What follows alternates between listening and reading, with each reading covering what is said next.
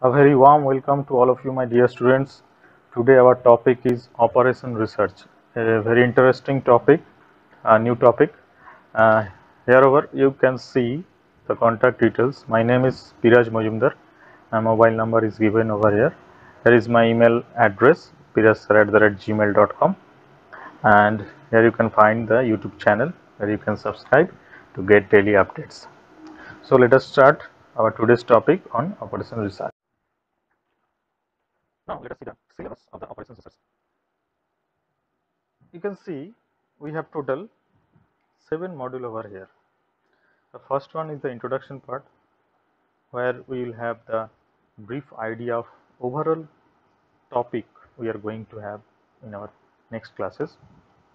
The next one, there is decision theory, then we have linear programming problem, then we have transportation assignment problems and network analysis, waiting line problems, and many other things we are going to learn. So before I go to the introduction part, I would like to say that this subject, operation research, is a very scoring subject. This is a more of a mathematical subject, I can say. Just you have to solve the numericals and you are getting full marks.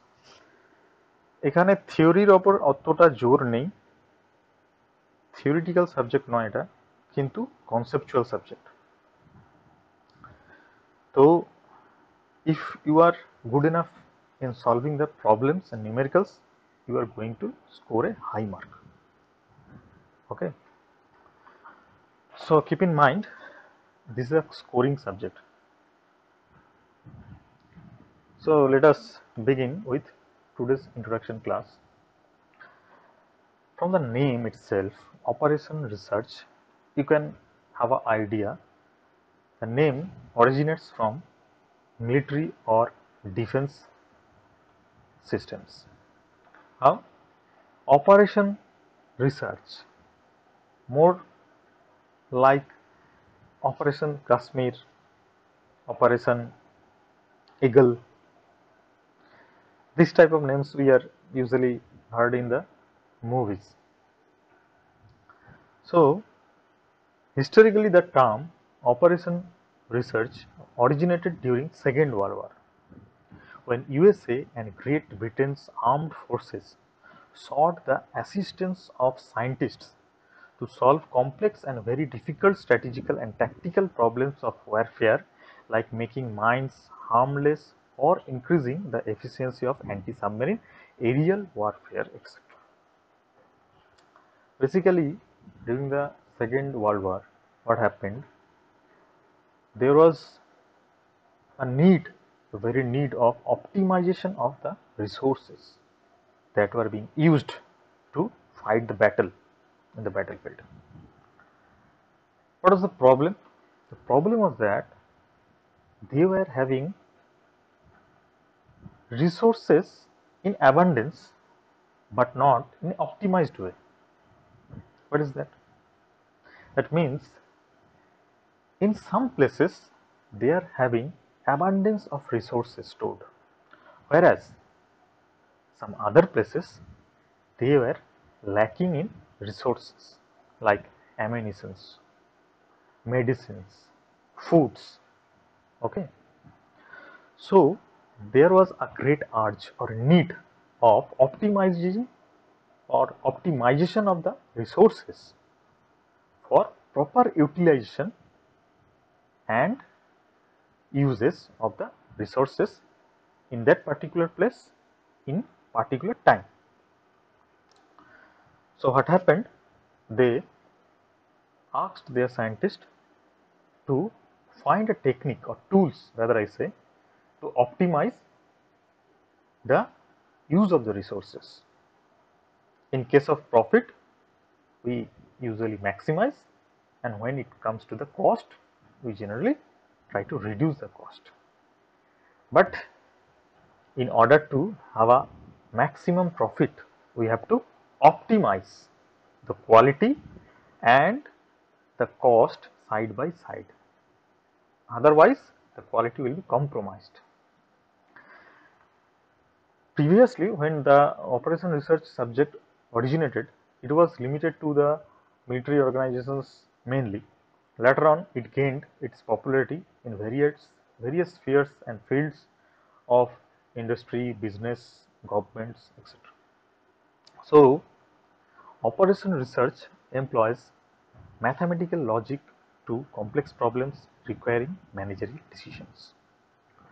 Operation research aids in solving diverse business problems in planning and investigation of major operation decisions. To define operation research, I have to say that operation research signifies research on operations. However, it takes into consideration a particular view of operations and a particular kind of research.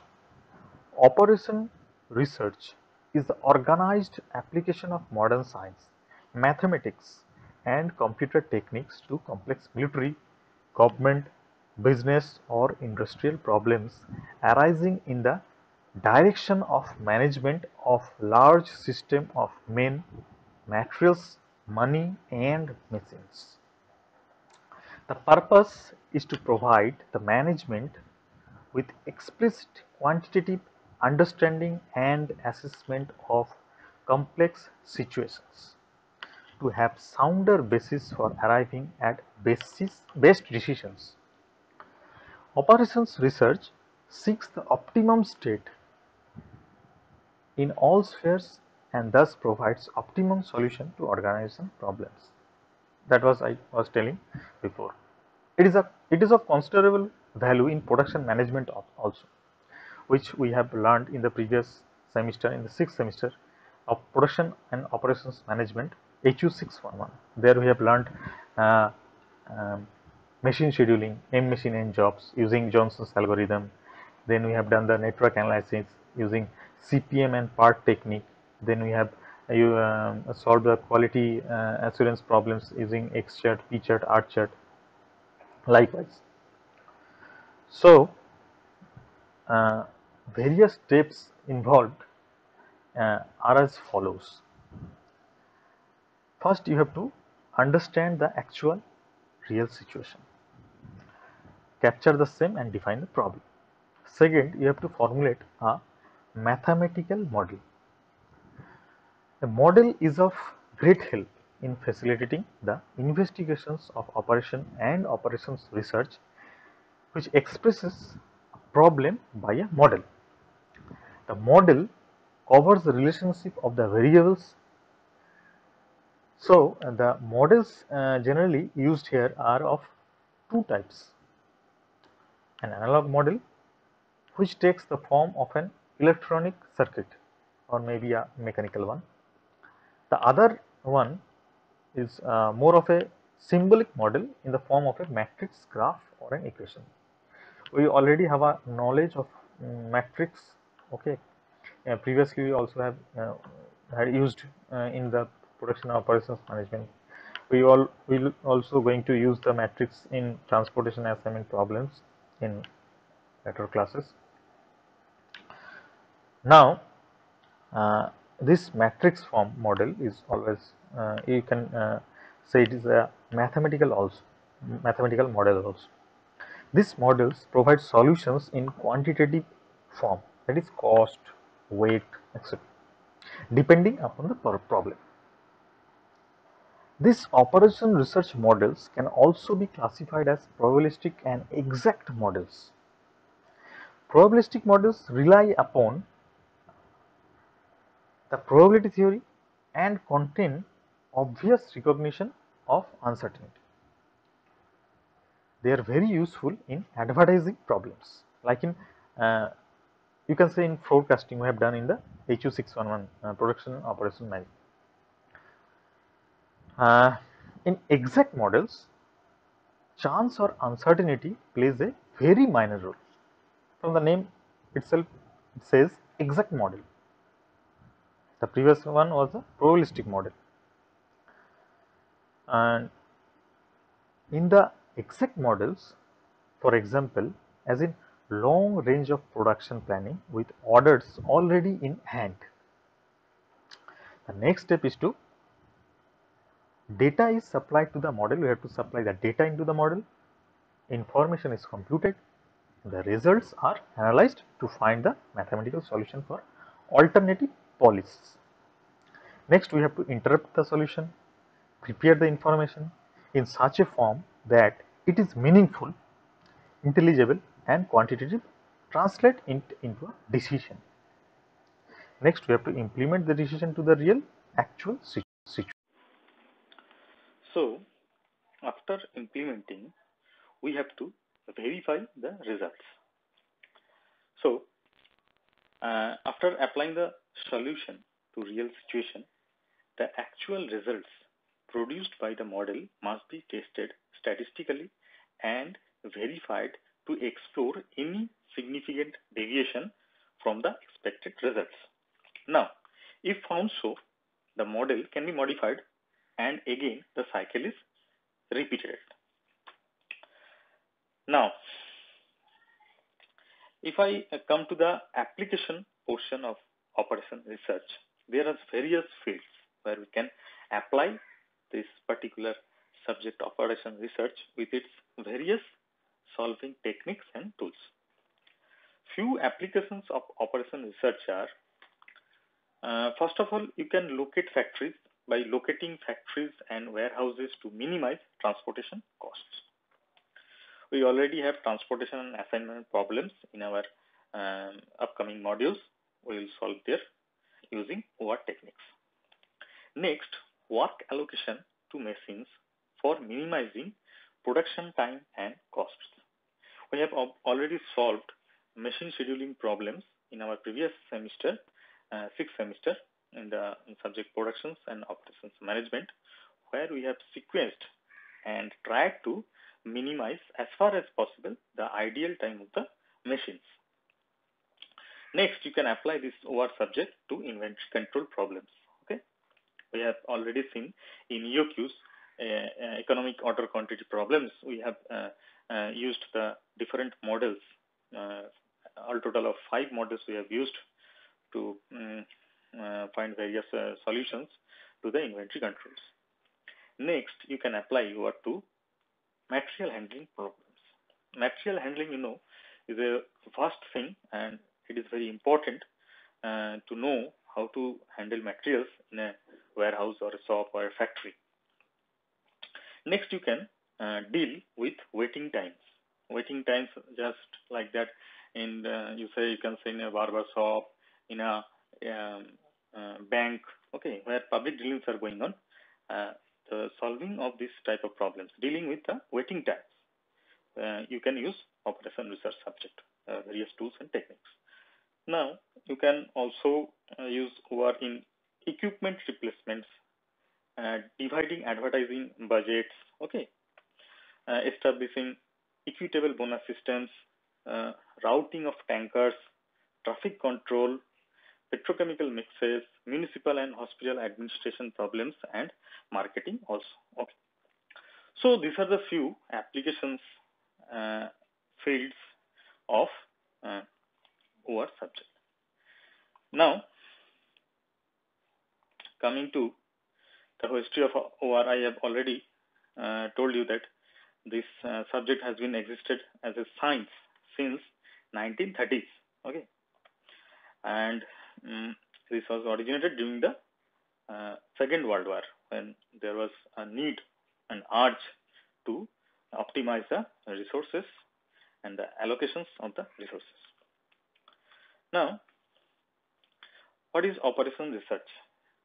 In one sentence, you can say operation research is an art and science. The British and Europeans refer it as operational research, whereas the Americans refer as operations research. And the synonyms you can say as management science, decision science, industrial engineering, and so on.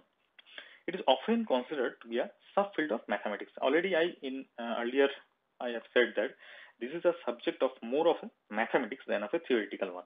If you can solve the numericals, if you have the concept and idea to how to solve these particular problems and numericals, you are going to score a huge marks in this subject.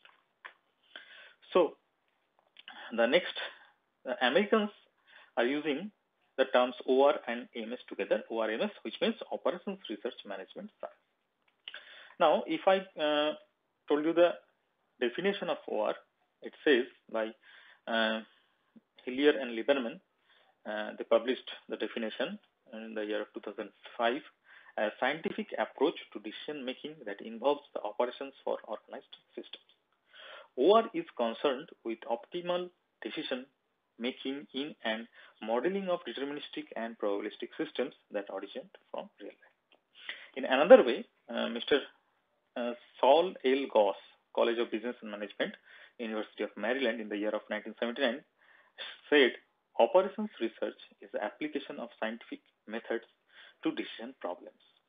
It has found wide use and acceptance in all areas of business, as I earlier told you, government and industry.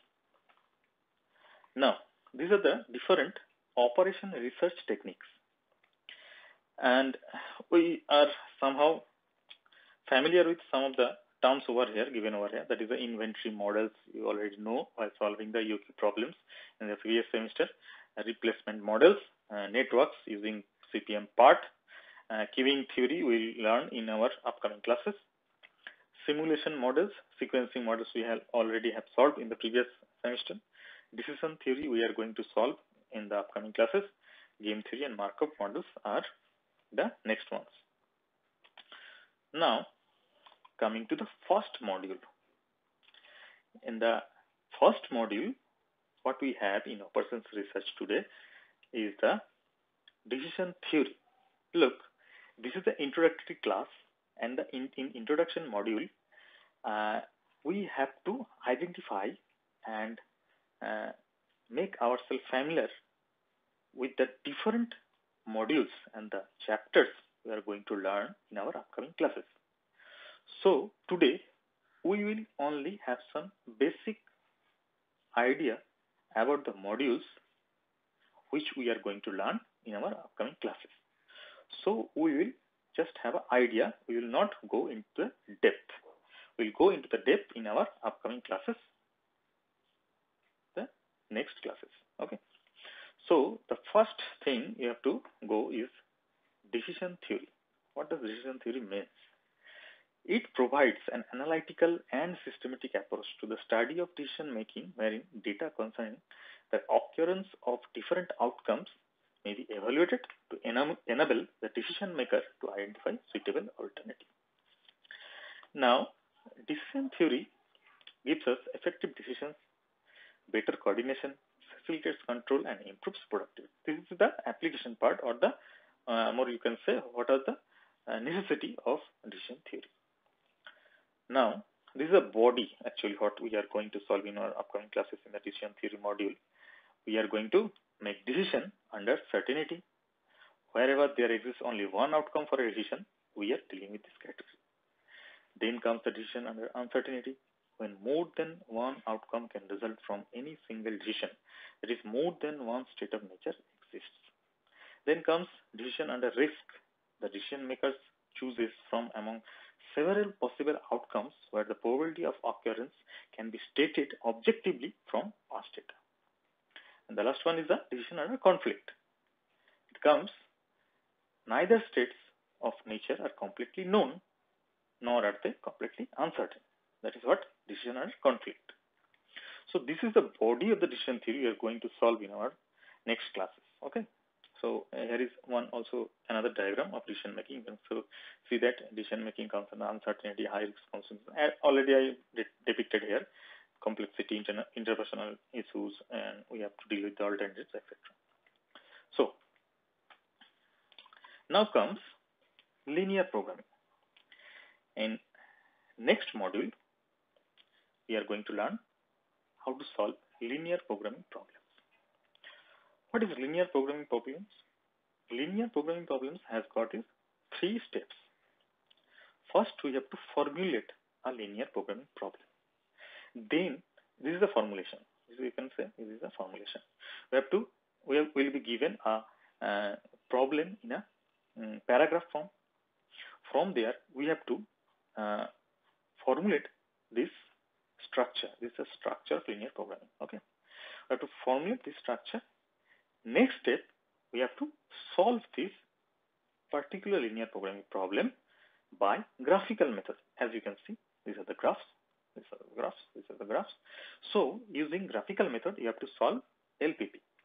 And the last step is we have to solve linear programming by analytical method, or you can say by using the simplex method, which you have in your syllabus only. Okay, then we have to perform the sensitivity analysis. So we will have our depth in this particular chapter in solving linear programming. First step is the formulation, as I already told you. The first step will be the formulation of LPP problem from a given problem in a paragraph manner. We have to formulate this structure from a given problem. Okay, this is the structure. This is called the formulation of LPP. The next step is to solve using graphical method, and then we have to solve using LPP by simplex method, and we have to perform sensitive analysis. So that's all about the basic idea of a linear programming problem. We are not going to the depth. Next we have transportation and assignment problems. What does that mean? Today I am going to give you a basic idea about transportation and assignment problems, but in our later classes I will make you familiar how to solve a transportation or assignment problems. But today I will just give you a basic idea what is transportation and assignment problem. Transportation, as the name suggests, the cost incurred during transporting a certain product from one place to another is the transportation cost. So as a manager, you have to think how to optimize or minimize the transportation cost by using techniques. In OR, we are going to solve this particular transportation problem. The various techniques we use to solve generally a transportation problem are, which you have in syllabus, are northwest corner method, least cost method, and Vogel's approximation method. Then you have to check the optimality of the table by stepping stone method or MODI method, abbreviated as modified distribution table, or UV method, MODI method or UV method. So we have got northwest corner method, then you have LCM or least cost method, then you have Vogel's approximation method or VAM method, then you have to find the optimality of the table by using MODI method, UV method, or stepping stone method. Okay, so here you can have the idea of a transportation problem. Here what is given: capacity of each source, demand of each destination, transportation cost to ship one unit from a source to a destination. Okay, and we have to, what is our aim? Our aim is to minimize the transportation cost, to find the most economical way of satisfying the demands of the destination by using the resources. So this is a decision matrix, you can say. This is a matrix of a certain typical transportation problem. Look, this A, B, C say these are the sources, and D, E, F say these are the destinations. You can also say these are the plants and these are the warehouses. So we have to transport materials from this source to this destination or this plant to these destinations. Now, what does this mean?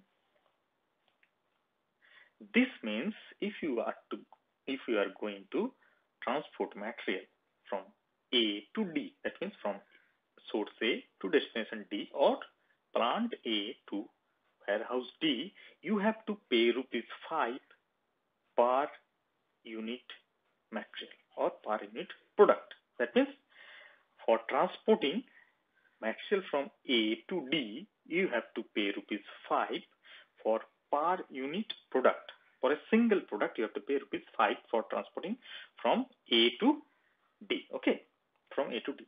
Now, say you have to transport from C to F. For transporting C to F, you have to pay ₹6 per product. For transporting B to E, you have to pay ₹6 per product. So it is clear to all of you the meaning of this particular decision matrix.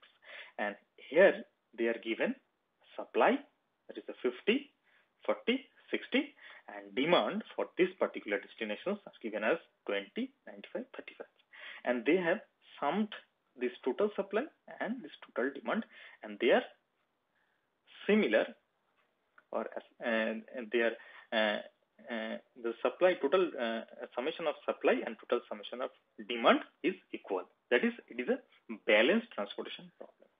No need to worry. We will see later on when we will going to solve the transportation problem.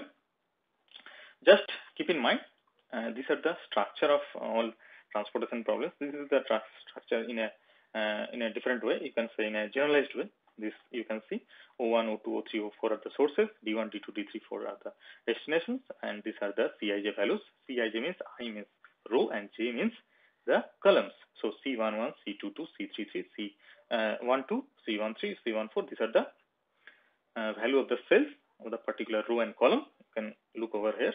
These are the demands D1, D2, D3, D4. Similarly, supplies S1, S2, S3, S4. Similarly, a different problem has been given over here. So this is the basic structure of transportation problem, and we are going to minimize using different techniques. Let us see some assignment problems. Now, what is assignment problem? Assignment problem, you have to assign a particular job to a particular machine or man. Say we have this type of problem. What is written over here? I will just read it out in a small time. An assignment problem is a special type of transportation problem in which the objective is to assign a number of resources to an equal number of activities so as to minimize total cost or maximize total profit. Resources such as man, machines have varying degree of efficiency for performing different activities as job. Now let us see. This is a typical type of assignment problem. This decision matrix is given over here. These are the machines. Okay, these are the jobs. Sometimes they will be giving you as men. This will be the men, and this will be the jobs. And one rule we have to follow here: we have to assign one at a time. Remember this golden rule: we have to assign one job for one person at a time. We cannot assign two jobs to one person. We have to assign one job to one person only. Sometimes it is also called as one by one, one for one. Okay. What does that mean? I'll clear you. Look, these are the machines and these are the jobs. If you have to perform this job, say this one number job by this machine, a machine, you have to pay rupees 5, or you have to incur rupees 5. Similarly, if you perform this particular job by this particular machine named as B, you have to pay rupees 7. Similarly, if you have to perform phone number job by say C number of machine, you have to incur 8 rupees.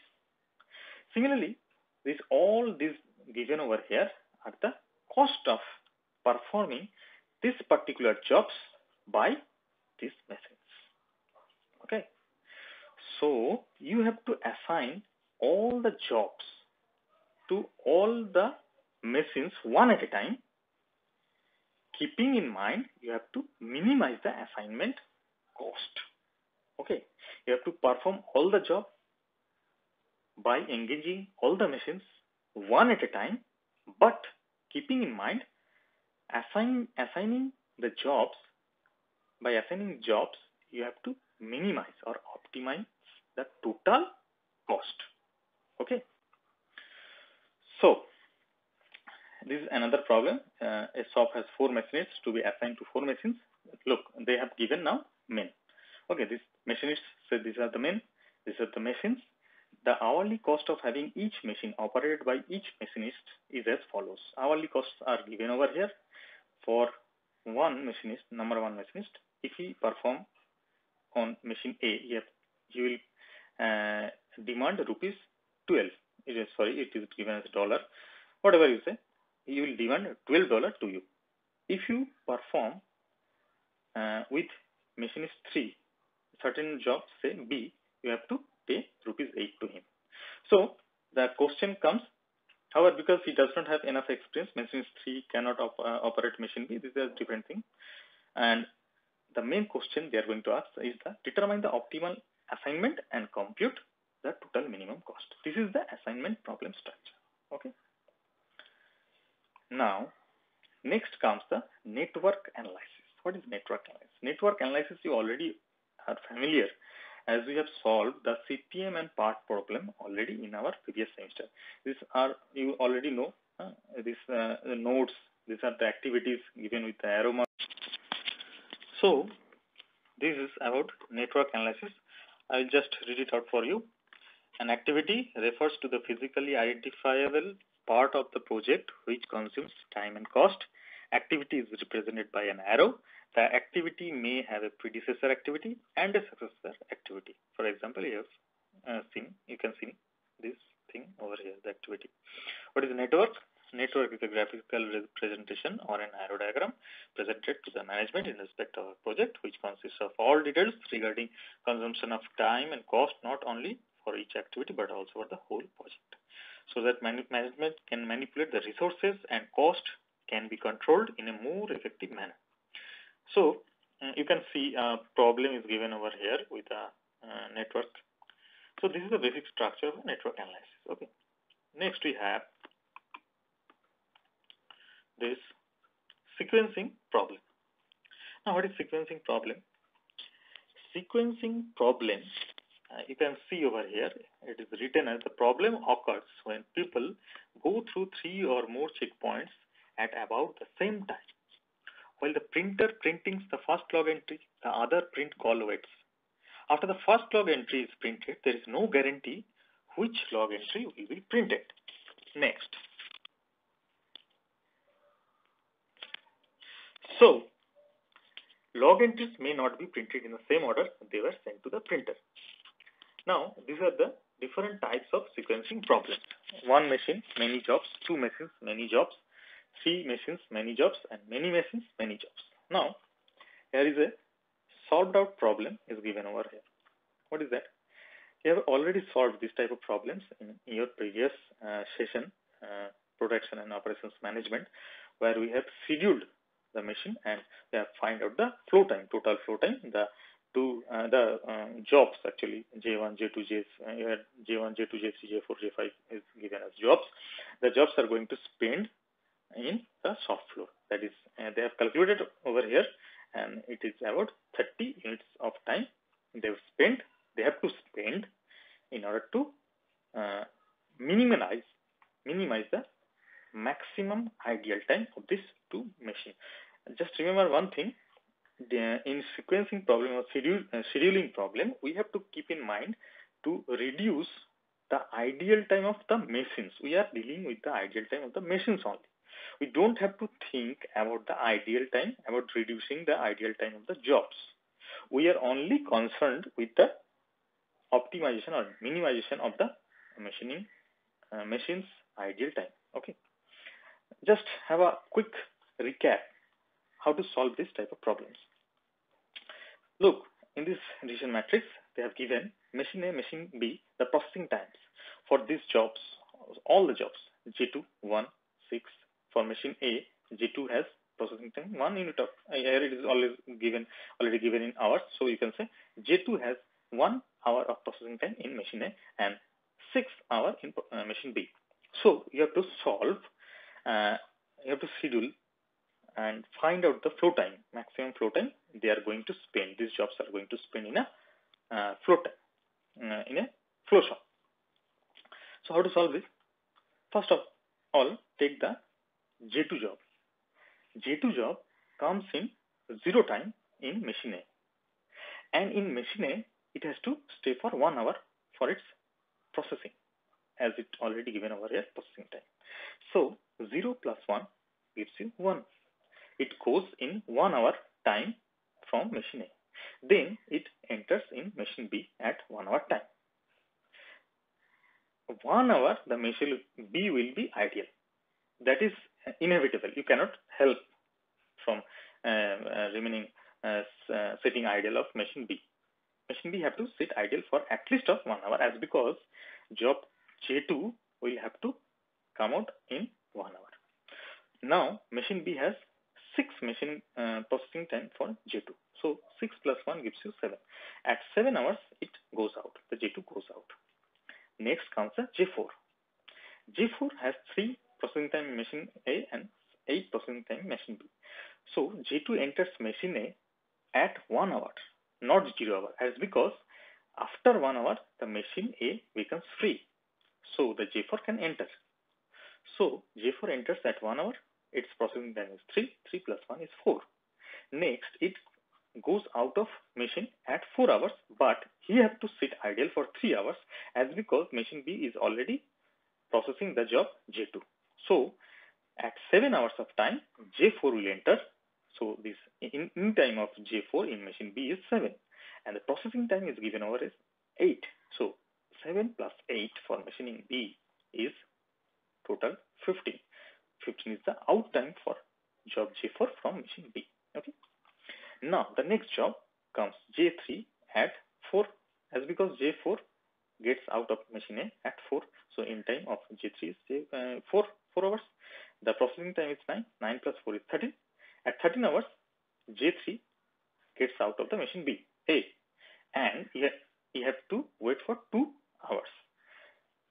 We are dealing with the ideal time of machines, not with the ideal time of jobs. So if the job J3 has to wait for 2 hours, we don't have to bother, as because machine B is already engaged.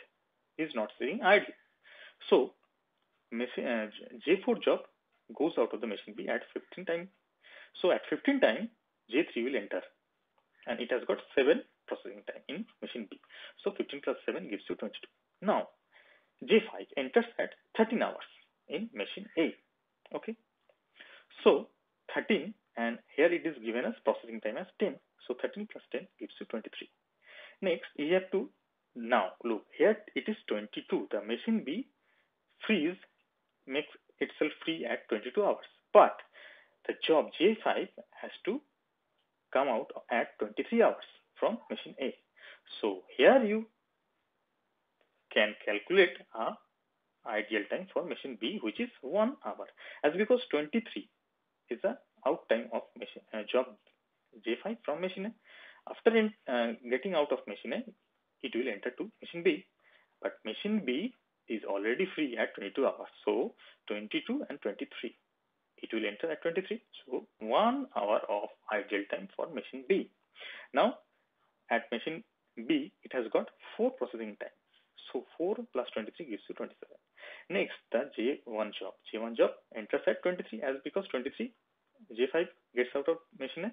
So 23 is the entering time for J1 for machine A, and its processing time is 5. So 23 plus 5 gives you 28. Now it goes out of the machine A at 28 hours, but the machine J5 already get out from machine B at 27. So machine B has got a 1 hour idle time again. So the in time for machine J1 is 28, but the machine is already freed at 27 hours, but it has to wait the machine B. So 1 hour again you have to calculate, take in consideration ideal time for machine B. Now 28 and 2 is the processing time for machine B. For job J1, 28 plus 2 gives you 30. So 30 is the total time of processing the whole number of jobs. So the flow time in shop floor for all these jobs is 30 hours. So this is a typical type of a sequencing problem. Next comes the project scheduling. You already solved in the earlier semester critical path method, CPM method, and part project evaluation and review technique method. Okay, here is a structure of given over here is a part. In part we are using probabilistic times. Okay, and in CPM we are using exact times. Okay, so you can see from the structure itself only, and the structure also you can find the differences between the part and CPM. This is a project scheduling. Next comes introduction to integer programming. Integer programming is in which all variables are required to be integers. It's called pure integer programming problem. And integer programming in which only some of the variables are required to be integers is called a mixed integer programming problem.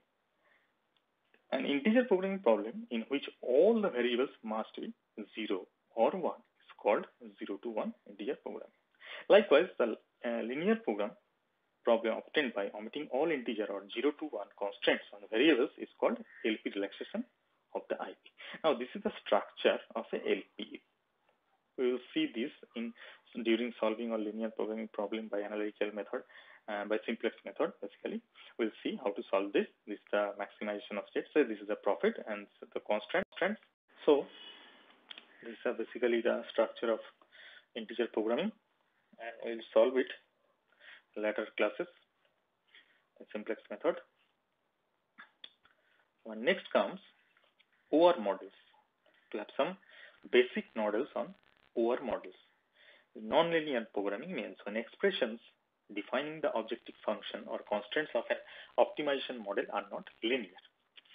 They are called nonlinear programming. Indeed, it can be argued that all linear expressions are really approximations for nonlinear ones. In general, a nonlinear programming model is much more difficult to solve than a similarly sized linear programming model. It is obvious that nonlinear programming has got some different constraints, and we need to solve it in a different way. So it is somewhat difficult to solve nonlinear programming. Okay, no problem. We will see it on later classes. And there is one table given over here which gives basic differences between linear programming and nonlinear programming. Linear programming says a method to achieve the best outcome in a mathematical model whose requirements are represented by linear relationships. Sorry for the picture, it shows some hazy, so I am reading out for you. And nonlinear programming says a process of solving an optimization problem where the constraints or the objective functions are nonlinear.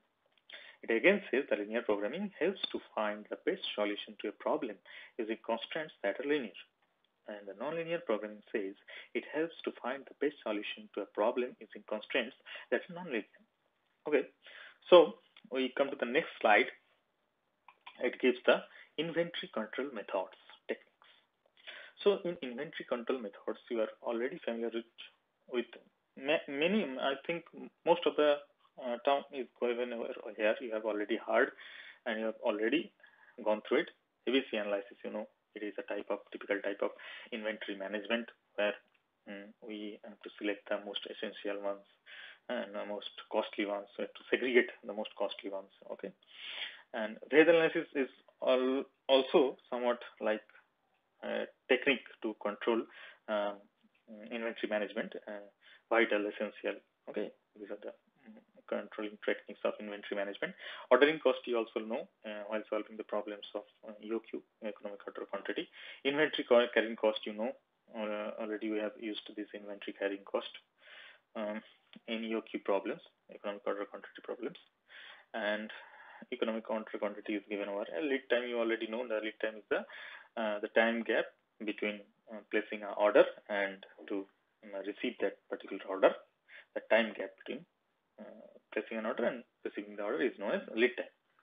Safety stock you already know. We have to maintain a safety stock as there is a risk of losing out of raw materials supply. So we have to order much before the stock goes out. So this is a safety stock. We already earlier studied it. Reorder level, that particular level we have to order at that point. There is a reorder level we had already learned in the previous classes. Next comes the stock turnover. No, we will move to the next slide, that is a queuing problems. Now, what is queuing problem? It is a newer one to all of you because we are not having this in our previous semesters, and we are going to solve this one in our OR classes, operation research classes. It is a general structure of a queuing system. You can see over here, these are the customers entering into the system, or you can see they are making a queue and they are being served or processed in a server and they are going out. So this whole system is known as a queuing system. We also have here some models we will discuss later on in the queuing theory.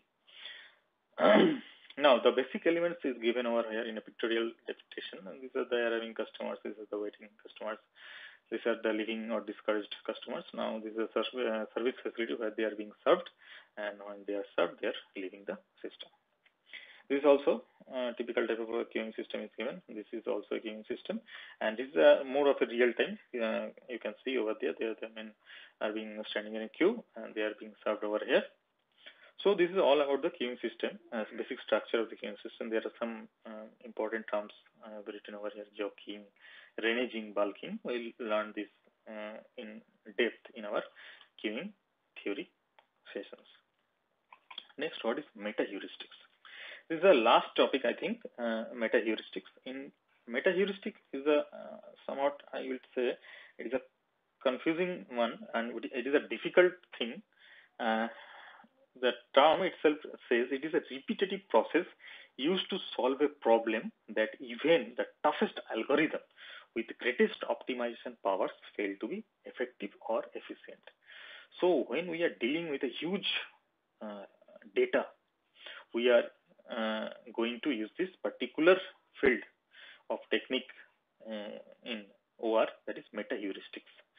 Genetic algorithm, particle swarm optimization, I have already written PSO, GAS, genetic algorithms, and colony optimizations. Actually, these are the very, you can say, welcoming topic in PhD and research for PhD and research scholars. They are doing a lot of research works in using particle swarm optimization and colony optimization genetic algorithm. So, and this is also a very well-known term, simulated annealing. So they mainly deal with huge number of data, okay, and they are going to solve the problems which cannot be solved easily by toughest algorithm. But by the help of this meta heuristic techniques, genetic algorithms, particle swarm optimization, and colony optimization, we are able to solve and get a solution from that huge range of data, you can say. Okay, so I think I have covered the introduction part of, that is the first module of operational research subject, and from next day we are going to learn in depth selecting from module 2 and the different chapters we have discussed over in the introduction part of this particular OR subject. Okay, so that's all for today. Thank you.